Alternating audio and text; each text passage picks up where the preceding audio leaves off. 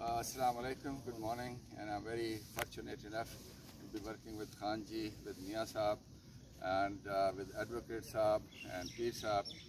This is my special group, and this is me. You are not standing there, I'm standing there, okay? So it's an honor for me that I'll be teaching. Today I'm talking about the steps, or rather the dot points on the forehand. What are the dot points? Everybody knows the forehand grip. That's the forehand, Eastern forehand grip. And some players could have the semi-Western forehand grip. That's also okay. But normally for the club players, the Eastern forehand grip is okay. Even Roger Federer has Eastern forehand grip. Now, the first dot is the ready position. Your left hand could be here or here. For the double-hander backhand player, the left hand is here. And for the single-handed backhand player, the left hand is here, okay?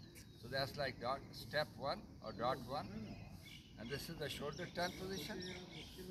Shoulder turn is the dot two, or rather step two. And this is the back swing, step three. And this is the down position, like pat a dog, down position, step four. And this is the point of contact position. You can see the arm is not straight, but rather bent sort of here. That's step five, and the stings are facing the ball. The racket should not be closed, and it should not be open.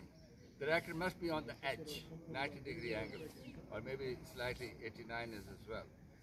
And that's step six, follow through, or dot six. So when you connect these dots, see like this, and you have a forehand, so I try to hit you, and you can see it.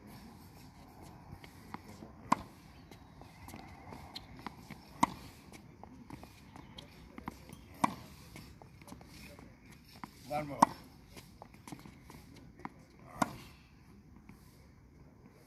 The important thing is, as you hit your forehand, the right hip will come along. See the right hip is the hammer, so don't keep it back like this. So the right hip comes along like this. All right? Thank you.